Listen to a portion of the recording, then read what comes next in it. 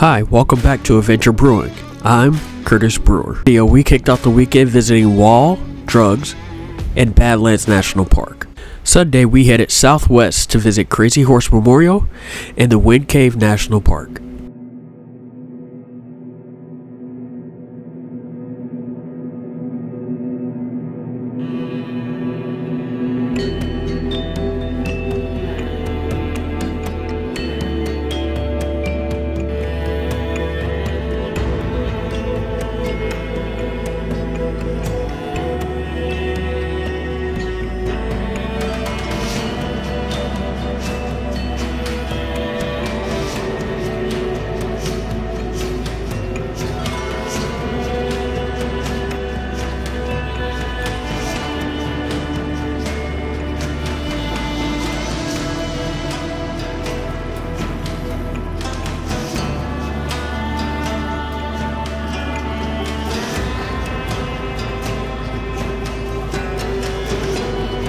First stop was Crazy Horse Memorial.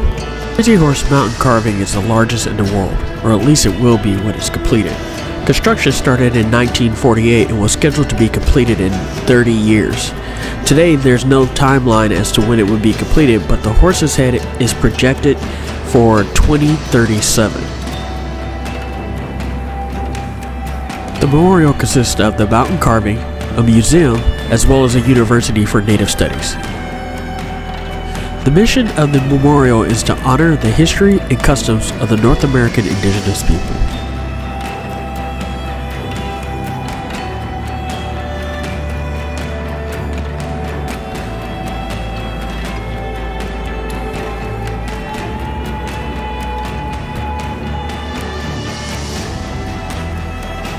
Again, visiting South Dakota in late April has its perks. There were no crowds, but both the daily performances and the laser show don't start till late May, so I'm hoping I can come back and see those next year.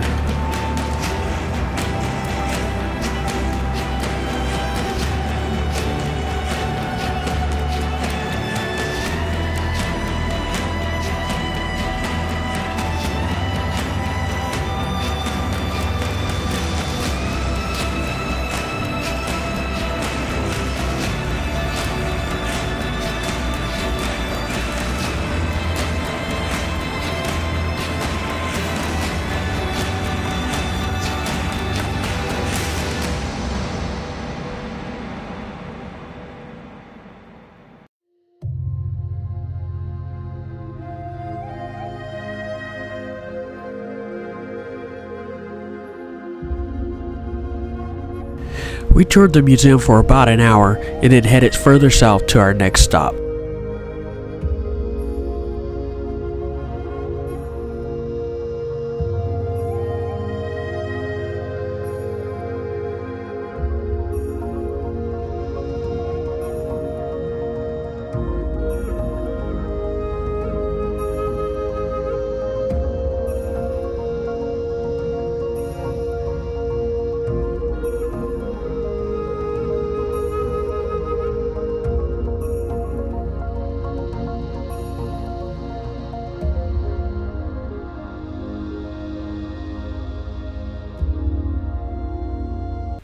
The natural entrance of Wind Cave National Park was referred to as the hole that breathes cool air by the Lakota.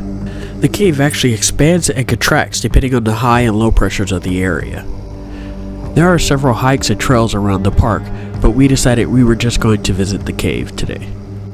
To enter the Wind Cave, you have to purchase tickets. We got ours online, but they do hold about 50% back for walk-ins, but they do sell out in 1 to 2 hours. There are several hikes to choose from.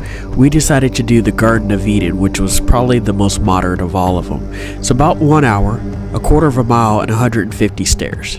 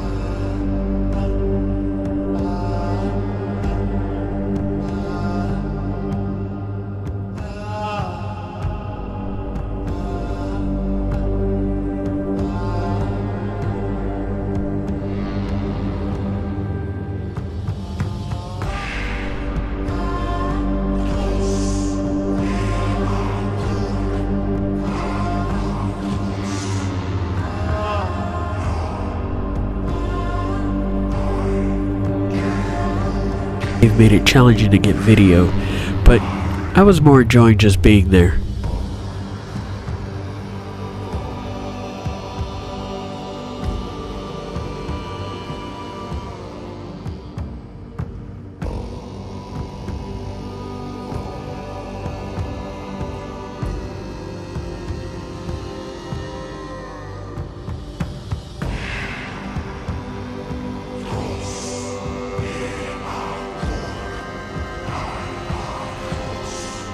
We wrapped up our tour at Wind Cave National Park, headed back to the campground to get ready for the work week. Friday, we ended our time in South Dakota by taking the dogs to Sylvan Lake and Custer State Park.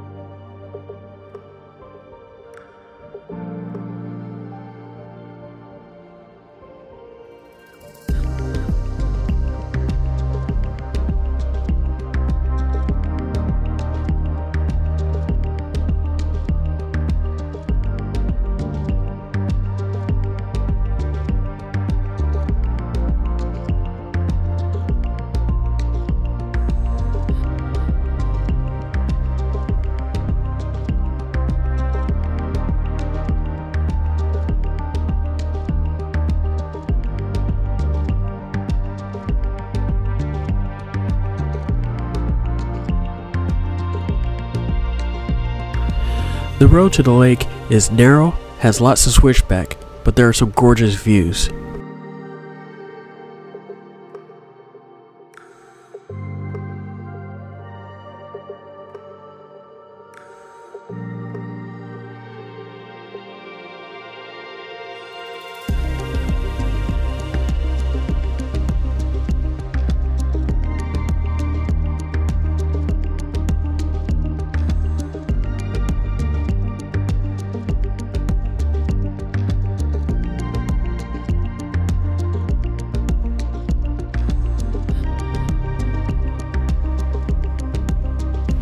Sylvan Lake offers several activities during the summer season: rock climbing, kayaking, paddleboarding, swimming, as well as rock climbing and hiking.